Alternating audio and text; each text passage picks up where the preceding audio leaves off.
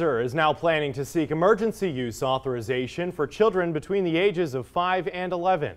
According to the company, studies show a lower dose of its vaccine is safe and effective, but the FDA will still have to review that data.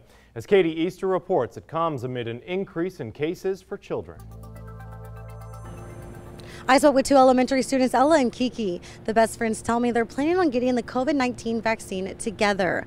They say Pfizer's announcement gives them hope that their lives will soon be normal. Well, I am really excited to get my vaccine because I've been waiting for a really long time to get it so that I can actually play with my friends. 10-year-old Ella Conrad and Kiki Antel say they have been best friends for the last 3 years. The two of them enjoy sleepovers and horseback riding, but because of an immunosuppressive medicine Conrad takes, this is how they hang out, virtually or outside for a short period of time. It's been really hard to not being able to see her.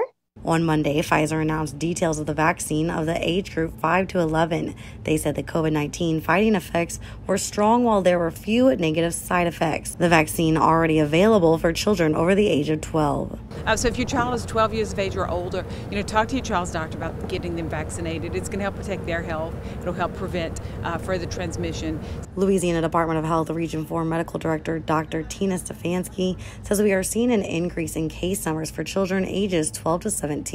Be a little bit careful, cautious about who that child might be around, especially older grandparents whose immunity might be waning. We don't have that booster dose yet for older people. So just be a little bit careful right now, knowing the rate of transmission and that is highest in that age group. And of course, if you've got a child 12 or older, please get them vaccinated. I'm just really happy to get the vaccine, to see friends, and especially see Ella. After we get our vaccine, we can hopefully go see each other a little more. Right now, there's not a definite timeline as to when we will see the vaccine available for kids ages 5 to 11. However, Dr. Tina Stefanski tells me we should see it as early as October. In Lafayette, Katie Easter, KTC TV.